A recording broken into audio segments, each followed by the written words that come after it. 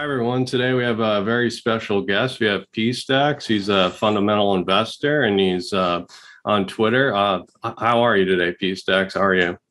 I'm amazing. Thank you for having me. I really appreciate the opportunity. Sure. I'm glad you got to come on. So tell us about your background and how you came into crypto. Okay. Right. It might go on a bit long, so if hurry me up if you feel like it. But yeah, so basically, I didn't really have much perception of what crypto was until probably 2019. So I knew what Bitcoin was. I was using Bitcoin for various things that I'm probably not going to go into on the video, but I was aware of Bitcoin, not so much Ethereum, had no idea of altcoins at all. Um, Generally, background, I grew up poor, Irish family, living in the estates in London, up to no good as a kid.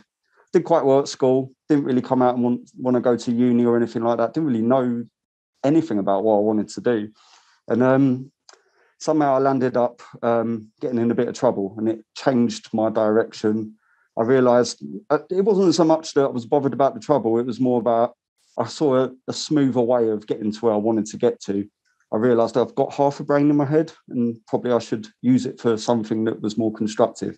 So I mucked about in IT for a bit. I'm not overly technical. I'm good at sales. I'm good at leading teams. I'm good at that sort of stuff. So I started looking at project management.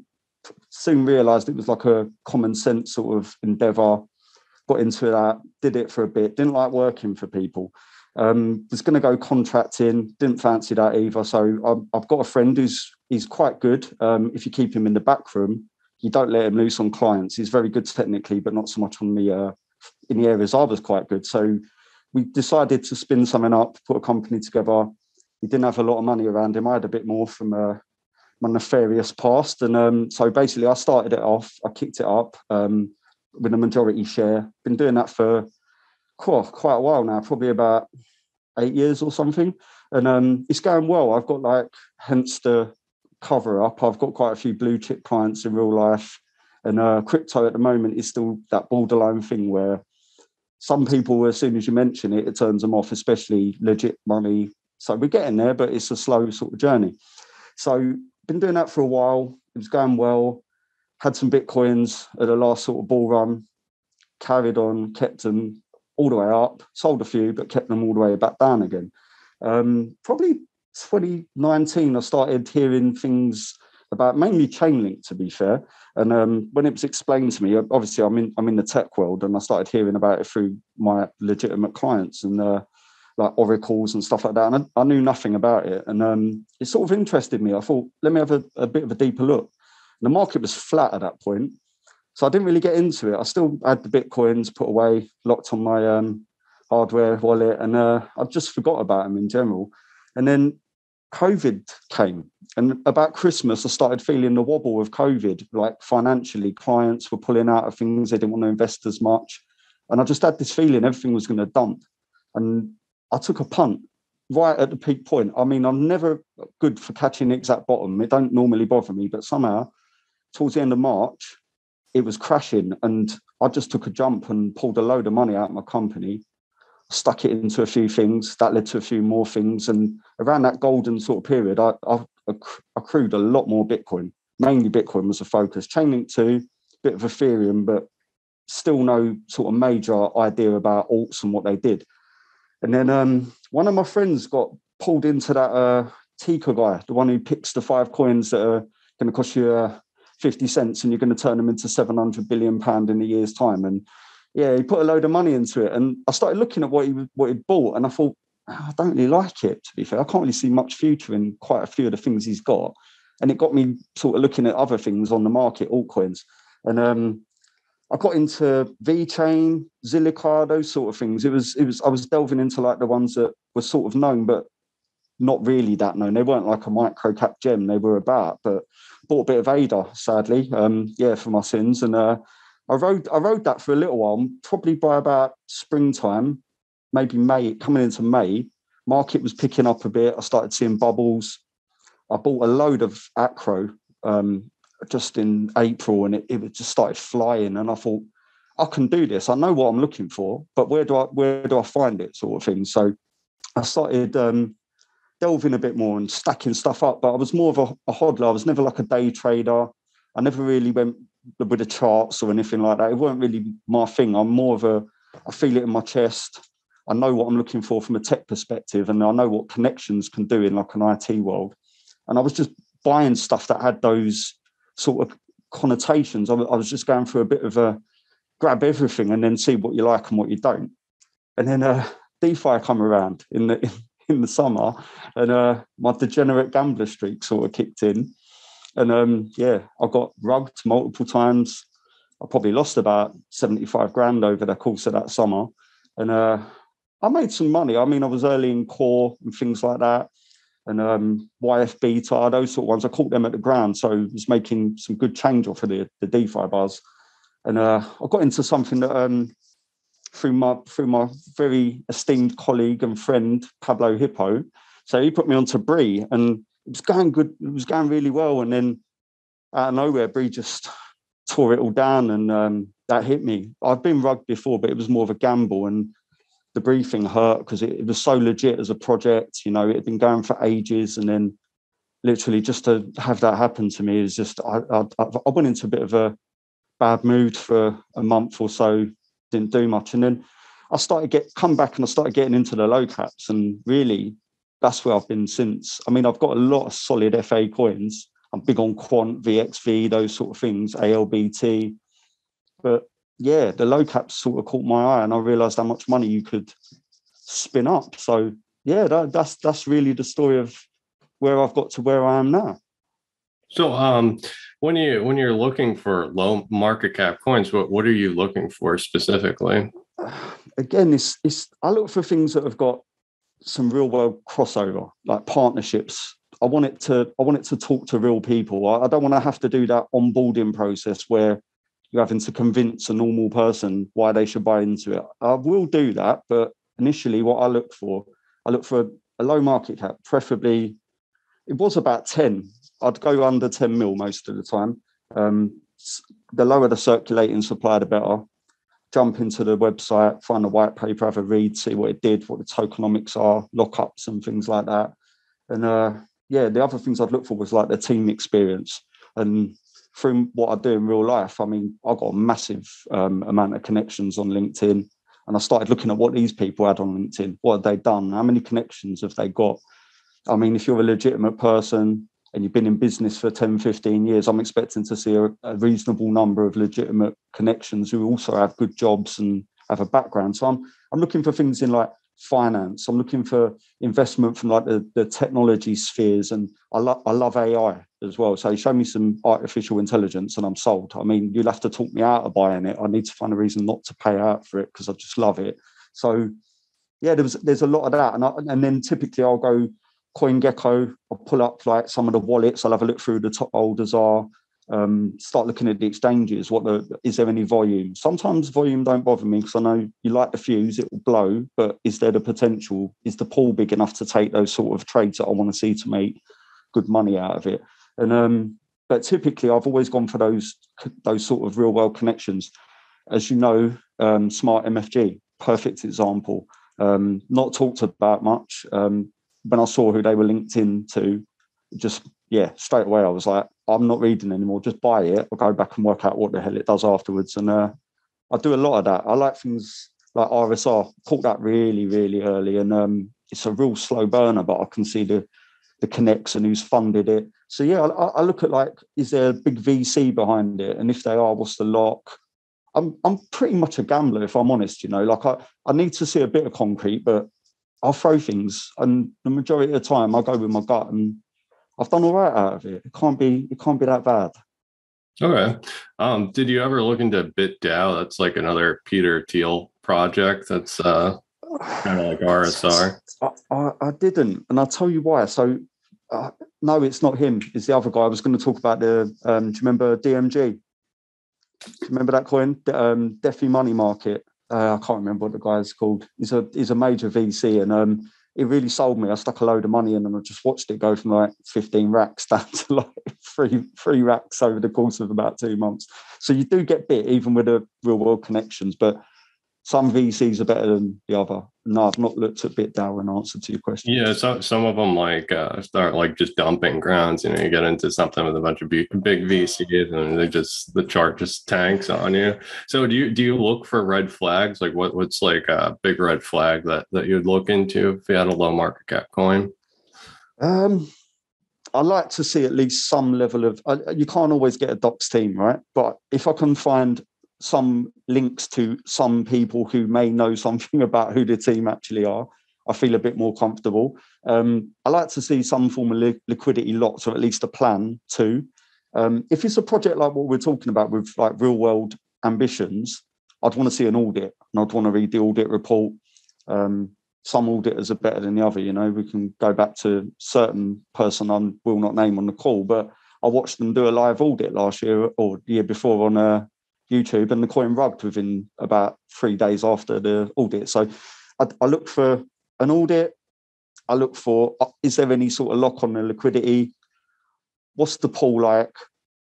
Has there been any sales? That's an important one, because a lot of contracts these days, they let you buy in, but you can't get back out. So there is also that. And I look for noise on Twitter. I look for it might not be a lot of noise, but I try and pull some bits out. So I do a scan of like social media. Can I find anything dirty on it? Is it enough? And what I basically do is I just weigh up the risk and the reward. As I said, I'm a bit of a gambler. So even if a couple of those things are in play, I still might buy a bag. But what I won't do is post it up on Twitter unless I'm confident that it's safe, because I see people do that, and I know the coin just gets bumped because they've got a good following. And then the next thing you know, it's dead. And you've got all these people crying. And there's one thing I don't want to do ever in this space is rob people. That's not about it. I make enough money in the real world. I do all right in crypto. I've got no need to run away with anyone's money or shill something for cash. I don't really get down with that at all. So yeah, and I'll tell you what else I look for. Sorry, certain people shilling it. So if I see certain names on Twitter who are going on about a coin, and sometimes you see the linkage and they're coordinating it, I'm definitely not buying. And there's a few guys who I counter trade, like KSI. Every time KSI is buying, I'm selling, and vice versa. So yeah, a lot of flags. But I'm a gambler. You have to weigh it up. Yeah, a lot of the influencers do the pre-sales, and then they're up 10x, and they're looking to take profits while they're showing it to you. So you have to always be cautious with everything. I don't do those, and I'll tell you why. I don't like vesting. I'm so impatient. I don't want to wait 2 years to get my money out of something, even if it means that I'm going to get 6 drops of it and I can dump them every time and I'm making it's boring for me. I don't want that. I want to get the dough out, move to another one, flip that into more. And vesting's put me off. I have done a few, I'm not going to lie. They've never really worked out too well for me, if I'm honest. I've always ended up holding something that's dead by the time I get it. And I don't like pre-sales. Not really for me. Yeah, well, I'm in the US, so like I can't even invest in them. You got to like KYC and everything, so they won't even let me invest in them. So you mentioned technicals. You don't use technicals at all when you're looking at coins? I buy stuff that's so fresh. There is literally no point. You can't read a chart when it's like 2-3 weeks old. It's just, you get the normal thing. What you see is like, I'll watch a launch and it'll go up. And then it'll crash even below where it launched at. And I'll probably buy them. I might catch the candle up, but I'll definitely sell a couple X just to get my money back and leave a bag in. But when it hits the bottom, if I like it, I'll buy when it crashes. But no, I don't really watch charts too much. I watch volume. Sometimes I see the volume growing and I know something smelly's coming, or, they're going to get a listing. And again, that leads you to check wallets. But no, charts not really for me. I leave that to the bigger brains in the business. So what are some of your successful calls that play it out? Ooh, all right. Well, I bought Bitcoin at about 7.5 grand in March when it all crashed in COVID. I'm pretty happy that I took the gamble, and that's I know no one would really would say that about Bitcoin, but it was dying and I was buying, and I put a lot into that. If it went wrong, I'd have been rewound about 5 years in terms of where my money had got to. And so I'm quite proud that I had the balls to do that. In terms of other stuff, so I'd definitely say VeChain. I bought VeChain so low. And I mean, this summer, it just hit a point where I was just sitting there and I just couldn't believe what I was seeing. And funny story on that, I accidentally transferred an amount of E-Chain when I first bought back in 2020, and I sent it to the wrong place and I cannot get to it. And I went, it's nothing. And now it would be worth probably a good 5 figures, and I still can't get to it. And every day that itches me and drives me insane. But yeah, of course, eGold. I grabbed that at about $7, I think. And I just took a large amount out of eGold, not because I don't like the project, but it hit $440 at that point. I mean, you've got to sell some of it. You can't hold it. You'll crash it back down. So that was a good one. A lot of people won't like me saying it, but like the space coins, the Greek coins. I mean, there's a lot of history behind that. Well, that's probably a whole different conversation about how I got into the Greek coins. But yeah, I copped a couple of them, the cheaper ones at like Kappa, Gamma, probably at about DCA, just $1-ish. And they went up to about 45 recently, which was nice. But Rho and Beta, I was buying them around 40. They went well over 1,000. So there's a lot of things. I mean, MFG, I think I stumbled on MFG from a similar source that you might have stumbled onto it, because I think we found out about it within about an hour or two of each other. And I know that from your lovely partner, because she went to me, have you seen this? And I went, I have actually. I was looking at that earlier. So, you know, it was a great minds meeting there. But yeah, I think everything I'm really putting out is about probably like a 3 to 6x, and you've got the occasional ones that go right through the roof. I had a good one with NFY. I'm not in that no more for a number of reasons, but I mean, caught that at 6, got out of it at about 620 or something. So there's been a number of insane X amounts, but typically I'm more constant, and I'll hit 3s, 4s, 5s, 6s, 7s, like OLT recently, and yeah, one ledger. So yeah, I've had a good run. But I've had an awful run at the same time in certain areas. And you have a medium that you post a lot of these, like you give out the analysis, right? It's interesting, right? So with the medium, I started just doing threads, and then 2 tweets turned into 4 tweets to 6 tweets, and I thought, I've not got enough space. I need like some actual space to write this stuff down, because I'm pulling a lot of data out and I can't get it on. So I started doing the mediums, but I think that was something inside of me that genuinely likes writing. I do like writing in any aspect, you know, so that will lead into what we'll talk about with the ostriches in a little while. But yeah, so the medium become natural, and I pushed it out from the space coins, and it went crazy. And then I see Chico talking about me on his YouTube channel, and I just went, this is mad. And yeah, so the medium's been good. I've not put a new one on there for a while. I think the last one I put on might have been OLT or Munch. I can't remember one of the two, but yeah. So I do update that, but it's been less last sort of month or so when the memes are kicked in. So I notice a lot of coins are like they're correlated, right? So like right now we're in like this metaverse type of movement. What do you think is like the next trend that we're going to see? See, I knew gaming was coming. I always thought DAOs would have their day, and it's not really caught yet. And I reckon it might. I mean, I love GDAO, I love Governor DAO, just for the fact of how they bailed us out of Brie and picked us up off the floor. But Jeff's a clever guy, and the stuff he's implementing is amazing. And when you look at the market cap of the thing, it's absolutely tiny. So anyone who's not looked at Governor DAO is still an amazing buy, and it's still untalked about. But the fair launch policies that they've got for like projects going live, and the way they lock, and NFT launches, that sort of stuff, and DAOs as a service, governance as a service. I really like what they're doing. So it might happen or it might not. And we might just go through this consistent cycle that we're seeing where TA takes a short spurt and then it retreats and the memes kick in. And if it continues to have that pattern, it will be, for me, 3-4x flips and waiting for the next sort of spurt through, because I don't really touch the meme stuff. I can't stand Binance Chain, and all. I just don't go near any of that. I mean, at a push, if someone gives me something crazy, I might brave bridging over. But yeah, I don't like all the centralized stuff. And CZ's a controversial character in that aspect. Where do you see crypto headed for the long term? Oh, to a bad place, if I'm honest. And that's not for investors, but it's for people in general.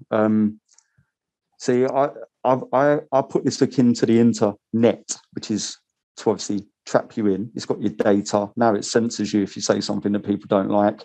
It was the route to freedom when we got it. And I smell the same thing with blockchain.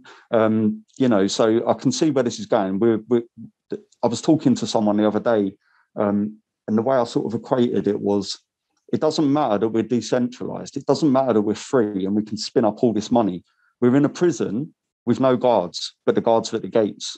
And to get out of that prison, you've got to get past them guards. And that's the problem with blockchain. Is you can be anonymous for so long, but when you start spending it, whether it's on a crypto card or you try and draw it out, it's going either into your bank or your PayPal, or you're losing a ton of money doing OTC. And what you're doing OTC for, you're taking cash that they're printing by the trillion. So I feel like we're being put onto that chain, and it won't just be crypto that chain will track eventually. And I see a sort of dark place where we're going to end up, and nothing good comes from surveillance. As I live in London, we've got the most heaviest concentration of CCTV in the world, and it slipped in without anyone noticing. And you can't do anything without knowing there's a camera watching you. Soon it's going to be an AI bot watching everything you buy, everything you spend. I don't like that. It's a control sort of sphere. So my view on it is it's a great route to cash now. And while the doors are sort of semi-open, make as much as you can, take that money and keep it, because you might need it in a few years' time, the way the world's going. Yeah, I agree with you. So you're working on a project. Can you tell us about your project? Yeah, I can. It's weird how this come about. So again, probably 9 months ago, me, Scrooge, that's from Broke to Bags on Twitter, Pablo, we always banter each other on Twitter, and it's always that American meets Englishman sort of joke that goes on. And we were talking about cars, and I think Pablo was taking the mickey out of European cars, saying they're trash, they're cheap, they fall apart. I said to him, you need to get yourself an ostrich, mate. And the joke just stuck. It wasn't a particularly funny one, but it just stuck. And the ostrich carried on to the point. People were going to me, are you going to do a coin, do a meme coin? And I don't really want to do a meme coin. That's not really for me. I can't see any benefit in it. So I was watching Unfed, ERSDL, as it kicked off. And I noticed all these people getting these great profile pictures that were like, they were noir art. They were like very much like the Sin City style, the black and white, very close cut, brilliant. And I realised who was doing it. And I sort of remembered the name, forgot about him. Saw him pop up a little while ago with an NFT project about. So I'll give him a shout out, Penguin Fight Club. So I saw what he was doing and I went, yeah, I like that. It sounds fun. You know, it's got a bit of a concept to it. And he was talking to me about what their plans were and where they were going to take it. And I thought, all right, I've never been one to sort of just do some art, take a load of money off of people, and that's it. You know, like, what's the point of that? I mean, that goes against my morals and my aesthetics. I don't like that. So I was talking to him, and it just sort of died to death. And I think he'd noticed this constant ostrich joke that was going on with Pablo and Scrooge. And I think he had some time for it, and he went, "If you want, we can do the ostriches." And I went, "You're joking, right?" And he went, "Yeah." And I went, God, I've never really thought about doing it seriously. I mean, I'm capable because I do stuff like this in real life. So do I want to do it? And I was like, I don't know. And I went, go on then, let's do it. So he's left and come back to me a few days later and said, I'm freed up. I can start doing the art. I bring my guy Alio in and we start drawing. And I went, all right, fine. So I figured this would take them about 4 months, 5 months. They've knocked it out in like a month, come back to me and gone, got prototypes, it's ready. What do you want to do? I'm like, wow, this is serious now. So at that point, we had to think of a name. And basically, where we got to with that was I sat there and went, what can I call it? And I thought, you know, La Cosa Nostra, Mafia, gangsters, sounds fun. Let's do something on that. And then the ostriches. And I thought, I'll just throw it in. It'd be crazy. It'd be like someone's took a bad trick, but let's do it. Let's see what it comes out like. And from that come the Cosa Ostra, O-Town. So the place is O-Town. the art is amazing. I mean, Noir and Alio are just geniuses. They're brilliant. And I've got a really good dev who Noir introduced me to, and we started talking about what we could do. He said he could turn it around really quick. So from there, it was just, get a community manager, spin up a Discord, get a Twitter, get the art done, push the NFTs out. So we launched about probably about 2-3 weeks ago. Had a good launch day, and then the market went like that. And the mint slowed down a little bit, not panicking. My philosophy on things is, if you build it, they'll come, right? So product over everything. Build a product that everyone wants, what they want to use. You're not going to worry about it. Am I in a rush to clear the mint? No, because I'm not trying to grab the money and run. So the people who've bought, they're people who know me. They know that I'm not a fly-by-night. They know that I'm a bit mad in the head with my ideas, what I come up with. And I just thought I'm going to do more for this. So let me get the art done. We'll bring the money in. And when the money comes in, I'll go to a VC. I know a few VCs, and I can keep them straight and narrow. Not like the ones who I can't control, because it's not the vibe I want to get. But if I want to do what I'm thinking of doing, I'm going to need a raise at some point, or I'm going to need to hit the jackpot on a 100x coin, one or the other. But I think I've got the right people that if we do it, it'll remain organic and it won't just be a money in, profit out sort of enterprise. I wouldn't let it get like that. I'd rather just dump it all and walk away and give people their money back. So from that, I was thinking, what can I do with these things? And then obviously ostriches, they run like hell. I thought, yeah, all right.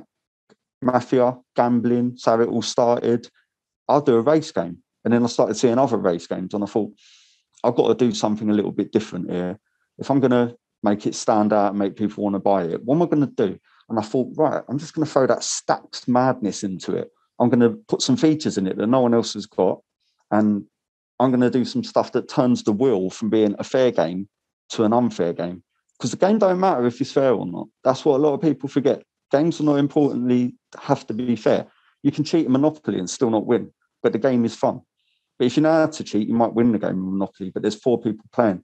What if they catch you? Effectively, they're going to take their money back. So I started thinking around that sort of aspect. That could I make cheating fair? Could I use some form of AI in the smart contract to make cheating fair? What's the odds of you getting caught?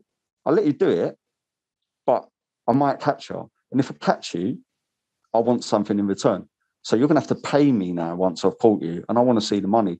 And the Robin Hood that I am, I'm not keeping the money. I'm going to give it to the people who bought into the project. So you might be able to cheat when we do this racing game, but if you get caught, you're going to lose your NFT. And you can only get him back when you pay your bail, or you ain't having him. And we're burning. He won't come back out ever. So that bail money is going to be generated back into the team wallet. So we've got a concept with that. The degenerate approach to this is it's definitely an adult game under the surface, right? So there's drug references, there's violence, there's weapons. Nothing that GTA hasn't ran down the kids' throats already, but ideally it's an adult game. What we want to do is we want to put a front end on it, so it's play to earn, and it's for everyone to go in, and there'll be a way of playing that, and it'll be a watered down version of the game that we've got in the background, because the game in the background, I think the censorship would kill us. So the front one will be something that everyone can get into. We push it in certain places where Peter E is going to blow up, and it is blowing up. It's going to be the big thing that's coming in gaming. So we will make that front end like that. We'll have the back end with the more degenerate approach to sort of wrap this into something more than just NFTs in a game. We want to look at bringing some form of DeFi element into it. On top of the gaming, the NFTs, we want to put some form of DeFi element, i.e. vaults. So we'd like some vaults that generate. There'll be a reason for why they generate that will become clearer. And you'll be able to do that. I've seen Dead Bears do it really well with the flow key. So I've sort of pirated that idea and thought, let me throw it in. It gives good benefit to the holders. It's an incentive to buy and hold onto it, keeps the floor at a nice level. So we're going to have a couple of pools, and the amount of NFTs are going to dictate what you can actually yield. And there'll be a general coin for the eco. The supply will be in the billions. It's going to be a meme that is not a meme, and it will be used to generate the betting. You'll be able to gamble on this as well. So we're building like a betting shop, and there'll be a character who takes the bets. It'll be pretty gruesome. So you'll be able to bet with this native currency on the races. The native currency is also going to be used for some other stuff. So there's a lot of utility behind that in general, but it's going to be pushed out to people who've got one NFT. So if you own one, you can throw it in, you'll generate a load of currency. It will allow you to go and have a bet. If you've got a character you want to play in the game, there is an entry fee, and it's pooled, and the winner takes it, and it's tiered, and there's a little cut for the treasury in order to push some other dev. But that's what the native coin will do. The other pool is going to be for people with free, aka who I've been calling the 555. And they're not getting alpha today. I'm not going to give them any alpha. They're going to have to wait for the medium that's come in probably next week about why that 555 is so crucial to what I'm doing with OTAN. But essentially, that vault will generate a governance token as well as the local currency. So what we're going to have is that 555 element, and it's not the first 555 who bought or the first 555 who are in Discord. It's an element of the story that will become clear as I release more chapters of what I've been writing in the background. And effectively, they will yield that governance token, and that governance token will eventually control OTAN in a lot of aspects. And it will be used to decide future royalty payments, spin-outs on NFTs, different areas, because we're moving into the metaverse as well. So there'll be a team that will be capable of delivering that work. It'll be costed fairly always. I'll always be available to lead that work and make sure there's value for OTAN. I'm not going to fly as soon as the DAO's in place. But what we want to do is we want to give value to the people who are actually looking at this long term. I don't want people to just flip an NFT in a week and leave. I want people to see the vision and how we're going to make them money long term.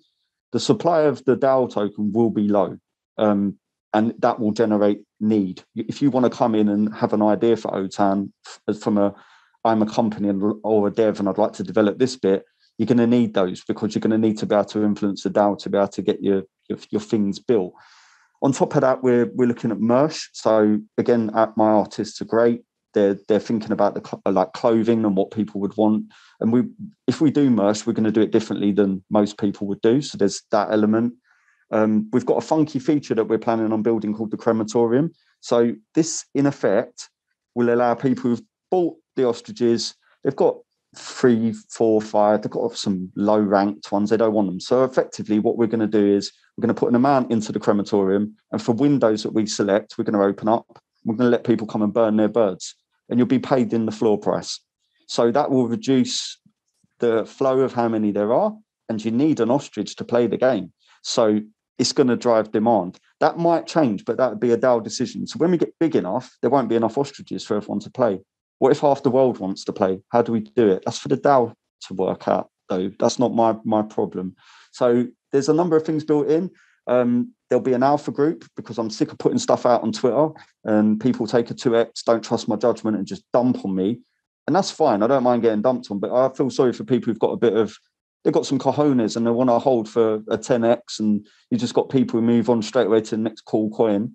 That's fine, but that's not what my people who are in OTAN are actually about. They want longevity, they want product, and they want something built. So I'm going to have an alpha group. It's not going to be a paid group. It's going to be, if you've got the requisite NFT, you'll be allowed into the group, and we're going to build something to check and balance and make sure there's no imposters or alpha stealers, because I know some of these big influencers are like 40, 80, 150,000 come and grab calls off of people like me with little $5,000 followings and push it out and take all the kudos. So we're going to stop that. We're going to keep it in-house. We're going to make everyone money off of it. And as I said, we've been making good money this year, like my people. And we're going to do that. And there's a load of other stuff.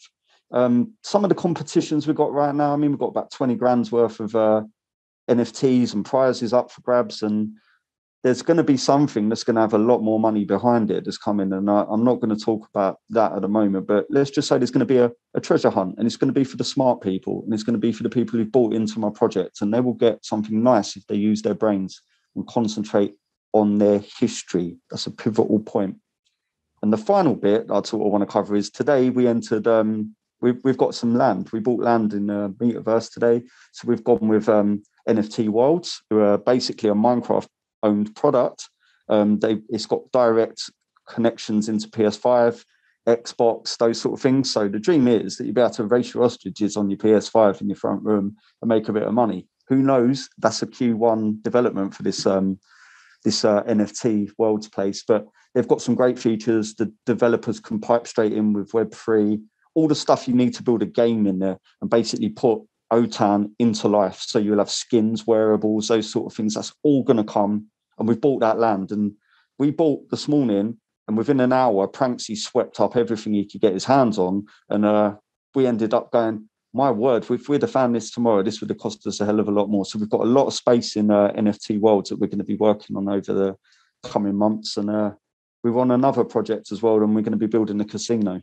But we might not be able to make ostriches work in that casino, so it might have to be a different creature. But yeah, that's a bit of alpha that's coming.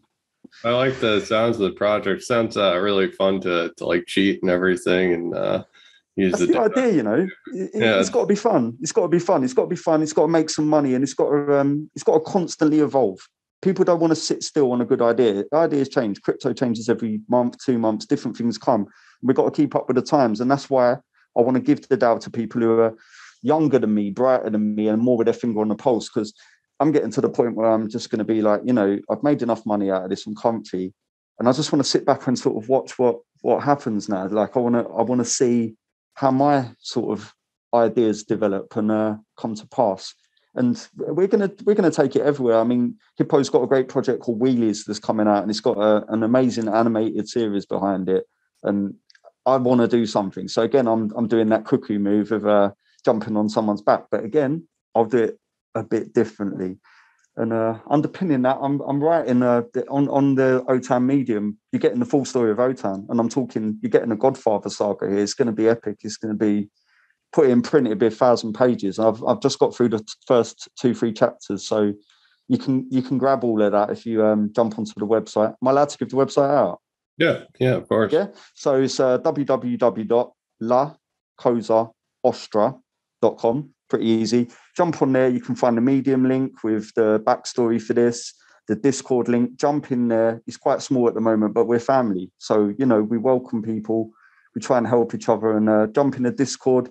Twitter's on there. Some art's on there. Mint is still open. Find a period where there's low gas and, yeah, get involved. Support the cause. Contest, right? So you put out a contest, rather. I did. There was 3 questions that would win an NFT. So, did you pick the 3 questions? I did pick the 3 questions. I think we may have covered some of the detail of those questions. So as I go through these 3, I might go. We've done that already, right? So first one, it's OTAN King.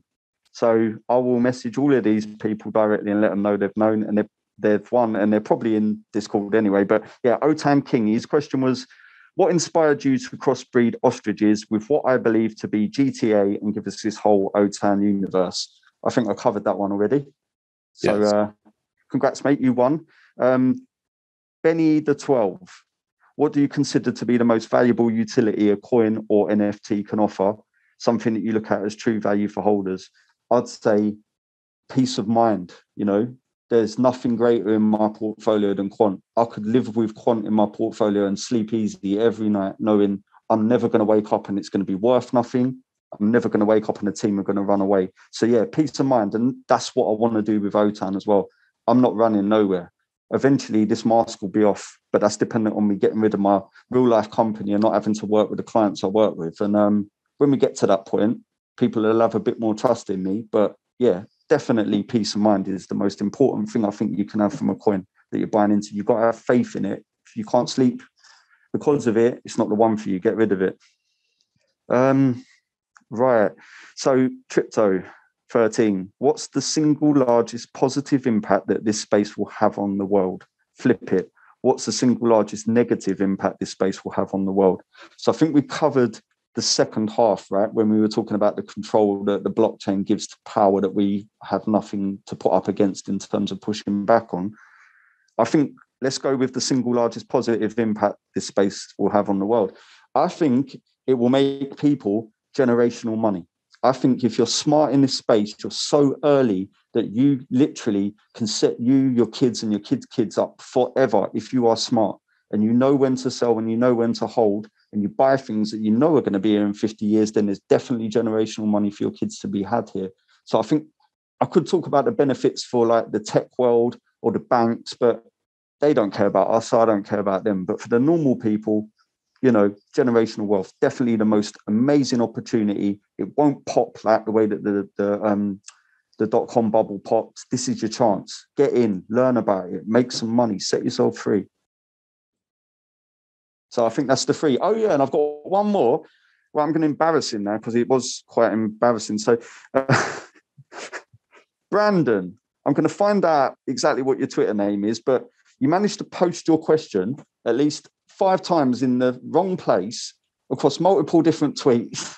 And then I actually pointed you to it, and I think you still got it wrong, mate. So just for sheer persistence, I'm going to give you the bonus 4th NFT. So enjoy. And next time, enter early because I need at least 2 weeks for you to make sure that you've done the right thing to actually win something, mate. So do you have anything else you want to add that we didn't cover? No, I mean, just thank you for having me, you know, and if you want to give me a follow, I'm at PSTACK, so that's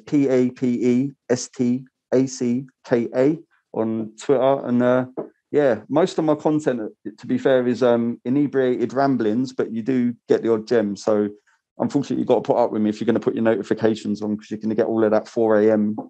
Saturday morning going into one and talking about all sorts of stuff with Pablo and Scrooge, which is always great fun. So yeah, give me a follow and just thank you so much for having me. I really appreciate it.